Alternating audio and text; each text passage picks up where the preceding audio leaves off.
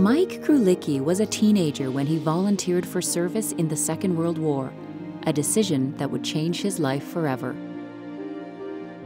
Well, I was born in Kitchener, a family of 9. At the age of 16, I decided I'm going to join the Army underage.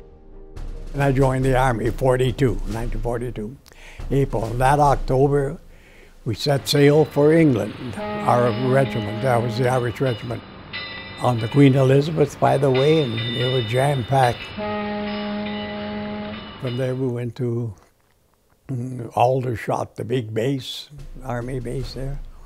We did basic training there with tanks and so forth, and well, you're firing guns and stuff. So it was a year there almost, and then in that October of '43, we set sail for Italy. Canadian fighting strength in Italy has been increased by the arrival of new infantry and armored formations from Britain. The newcomers lined the rails of their ships as they drew into the busy port of Naples. Representatives of all parts of Canada, keen and fit-looking, eager to take their places alongside their Canadian brothers.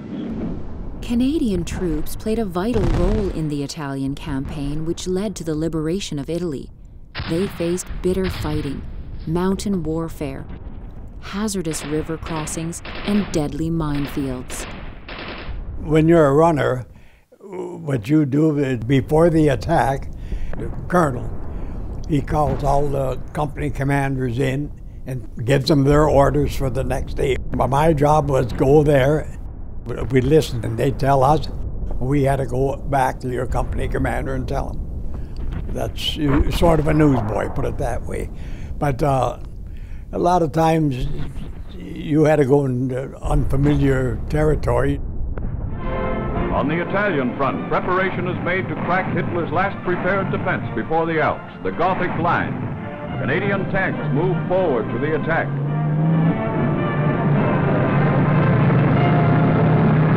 Our troops forge their way through the line. My last battle there was at Montecchio, just out of Montecchio, where I stepped on a mine and had my leg blown off. 3 nights before I stepped on the mine, I had the same identical dream, a ball of fire and me walking through it. That happened 3 nights before I stepped. When I hit the mine, that's all that seems to hit my brain was a ball of fire. As they put me on the Jeep to take me to the back for treatment, my colonel drove up. I knew him quite well because I was the runner. He said, "Oh," he patted me on the back, "You'll be with us soon, son." And I thought to myself, "Oh, you bucker, I got a leg off." So the real battle I missed, thank God. To me, it's probably a blessing for me. I heard quite a few got killed that time. Oh, here's the telegram they sent to him. Minister of National Defense sincerely regrets to inform you A60142, that was my Army number, Private Michael Stanley Peter Krulicki has been officially reported seriously wounded in action. Nature of wounds described as mine explosion wound resulting in amputation right foot. When further information becomes available, it will be forwarded as soon as received. Signed, Director of Records. That was something. I just couldn't imagine my dad when he got that. The main hospital, that was in Naples. I was there for about 2 months. Then they sent me back to the hospital in England. We sent from there back to Canada on a hospital ship. So I arrived back home in January of '45. After that, I don't know, for a couple of years, I think I just more or less loafed around. You couldn't get a job anyway, it was pretty hard with one leg off. But I finally did get in the shirt factory in the stockroom. But I had to throw around big boxes of pajamas, boxes, a lot of weight, eh? And what happened is I had to go to the hospital. The doctor come up, "Oh, you got TB." I did sit in a slit trench in winter time, but the snow there didn't stay, it melted. And I can recall this one night we had to put our steel helmets on the ground and sit on them. all night because of water in the slit trench, you know. Now, when I think of it, I know now where my tuberculosis came from. So from there, I went in the hospital for a little over a year, 13 months. I mean, my darling wife was in there at the time, too. We both ended up in the sanatorium. In 1949, you went in, didn't you? Yeah, for tuberculosis. And she had seen me there on the stretcher and said, boy, what a handsome guy that is. Didn't you? No, I didn't. Oh. And then we did meet secretly at nighttime when the doctors and nurses were not around. He said, I have something to tell you. He told me that he had a leg off. I thought it would be something more serious, that he had a leg off. And I said, well, that didn't bother me. Now, I don't know if I was young and foolish, but I guess true love, it doesn't matter. That's the best thing that ever happened to me. You can call that love on a stretcher, I guess. I came out of the sand a year later in September, and I came out at the following February. Yeah. And we were married the next in July 51. Well, for all you he-men out there, if you want to meet a good-looking woman and end up getting married to her, just go into a sand. I hope you can edit that.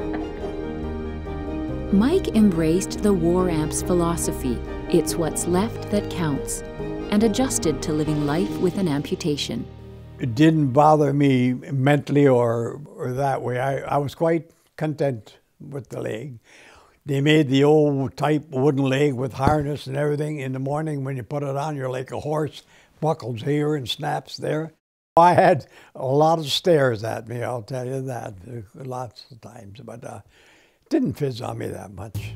This picture was taken at a house party. I was a person that loved to dance. We used to go to weddings or dances, and of course we sat at the table. I didn't dance, so she had to wait till somebody, a relative, would ask her to dance. And finally, the one time she got mad, she said, "That's enough of this bull." She said, "You're going to dance."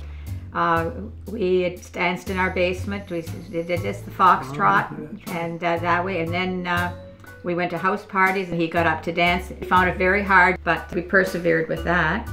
I did finally learn to do several dances, so it wasn't bad. So the artificial leg actually kept me on the floor better, so it was okay. One other thing was he wanted to buy a cottage. So I said, if you want to build a cottage, you can, but you're going to have to go in swimming with us too. It was hard on him, but getting in and out of the water. He didn't swim well, but he was able to, and he enjoyed many years of that. So I think anybody, you just have to persevere with the amputee to do as much as possible. So you can do a lot of things with a limb off. It didn't hold me back. In addition to raising a family with Alice, Mike has devoted his lifetime of experience to the War Amps and its CHAMP and Play Safe programs, holding many positions over the years, including National Director. It's a good thing. They're one of the best organizations in the world, I think, the War Amps. I think when they first started, it was more the War Amp. Now we have with the kids and that, it's much nicer now, what we're doing in the way of the champs and that. The champs are the backbone of us right now. Well, one of the seminars in Waterloo, there was a young boy from up north. I think he was about 16 years old. And his mother was having a very hard time that he had lost a leg. And he was more concerned if he would get his driver's license. And I talked to him a bit and said, oh, you'll have no problems with that. Maybe what we say, some things, it could help them too. I'm sure it does in some cases. But it's this way, it's part of my job. As an old amp, it's part of my job to talk to the new amps, but I think. And I enjoy it, so why not? Champ seminars, I hope they never stop, because these kids are marvelous, every blessed one of them. There's a lot of nice, good, smart people that we have in our CHAMP program. And I'm sure that they'll carry on our legacy, make me feel proud and great. The War Amps are the biggest part of my life. And I love the whole darn thing. Through the War Amps, Mike and his fellow war amputees have helped build a lasting legacy for child amputees in Canada.